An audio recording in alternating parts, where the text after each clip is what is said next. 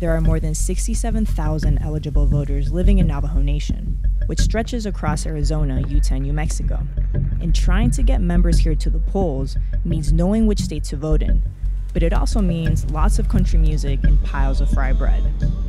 So what's happening here? This is I have to say, this is a very unique voter engagement effort. So we have a voting site there.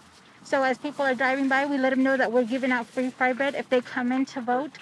This isn't a last-minute scramble for Daylene Redhorse. She's been doing this work for more than 2 years. Did you vote? Honk your horn if you did. There you go. Nice, thank you. It just feels more urgent now.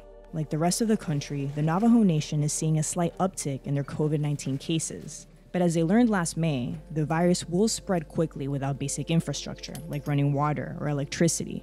And its toll will be devastating without basic services, like available healthcare. The virus is very personal for families in the reservation. Just this summer, Navajo Nation had the highest infection rate per capita in the country. We were here 8 months ago. We were with Daylene. Do you ever had any problems registering to vote? And since then, she's lost her father to the virus, right? And yet here she is trying to get other people registered to vote. I just wanted my dad to be safe. I think just overall, he knew what was happening. His advice was take care of yourselves.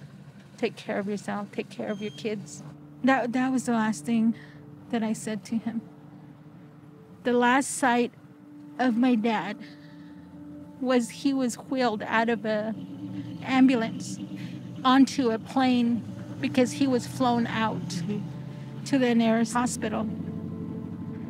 I didn't see him. He was already covered up. I just seen him on the bed being strolled onto the airplane.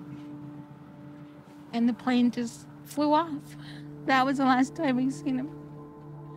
It's been barely 3 months since you lost your father. How do you gain the strength every day to do your job and to try and give hope to other people right now? We've got to unite to make this change. And in order to unite and to express our opinions is to vote. To see people come out wanting to vote, make an effort to come out here, that means a lot. And I'm sure they probably experienced the loss of someone to this virus. COVID-19 is the top issue for voters we spoke to here. May I ask you who you're voting for in 2020? Biden. What's at stake for you this time? The big changer was the coronavirus. Yeah? Yeah. Were you impacted by it? Yes, we lost me and my wife. We lost a mother-in-law. I'm so sorry. And I'm originally from Cedar Ridge, Gap Botaway area. We lost a lot of relatives over here. So is COVID-19 your number one voting yes, issue this time? Yes, it is. That's what my number one thing is. Trump has not really totally controlled the virus. Like Biden said, if you control the virus, everything will be good. That's what I believe in. Did you vote for President Trump or for Joe Biden? Biden. I think he's going to do a pretty good job with this virus. Did the virus impact you guys as a family? Yeah, we lost a couple of family members to the virus. I'm sorry. So it's personal? Yeah. But even though U.S. history has taught Indigenous people to distrust federal and state governments, there does seem to be a sense of optimism around this election. Why is this election so important for you? Does it feel different than other elections?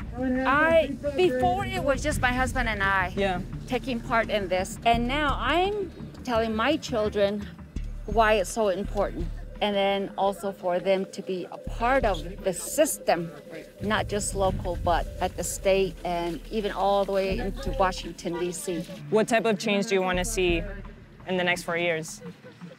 The decisions made at the White House, the Capitol, they need to include tribes, federally recognized tribes, and view us to be equal, view us to have equal access. Do you feel equal right now? No.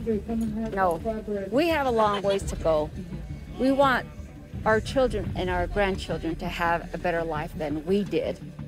And I hope through the leadership change It'll come. It'll come.